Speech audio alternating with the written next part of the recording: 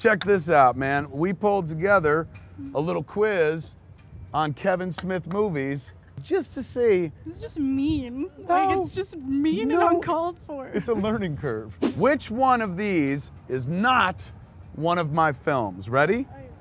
Jay and Silent Bob's super groovy cartoon movie, Clerks, Another Day in Paradise, Mayday. Well, I know it's not. It's the first one is yours. I know that.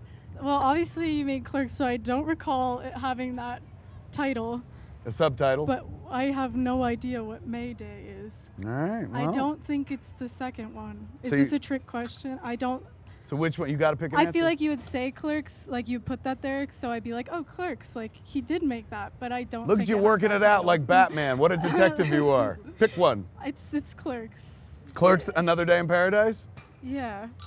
You're right. Yes! You're right. Wait, well then what's Mayday? Mayday was a documentary I made when I was in film school. Okay, well. Well done. Look at that, man. Lucky guess. Which actor have I not been in a movie with? Like In a movie. acted with them? Yes, I haven't been in a movie with Okay. one of these actors. Okay. Which one? A, Alanis Morissette. You have. B, Scarlett Johansson. You have not. C, George Carlin. Why would you be in a movie with Scarlett Johansson?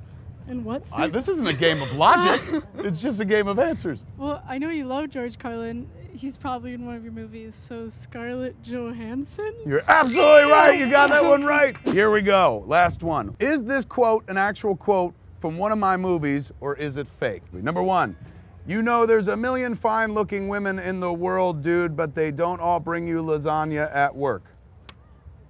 And I'm reading it like that so you can't tell whether I know it or not. I don't read that poorly in real life. Second one, dude, it's Taco Tuesday. You know how it is. And three, tell him, Steve Dave. 1, 2, or 3?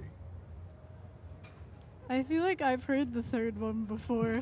And it may or good. may not. Oh, so it is yours. There's a podcast that my friends do that birthed the TV show Comic Book Men called Tell 'em Steve Dave. I'm glad you've been paying attention. So that one is true. That one's true. Okay.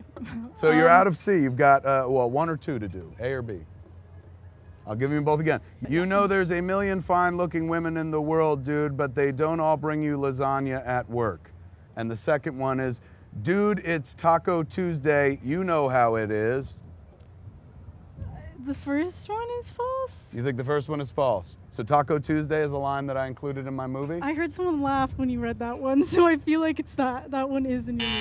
False! What? The first one. The first one is from cinema classic Clerks. I'm sorry.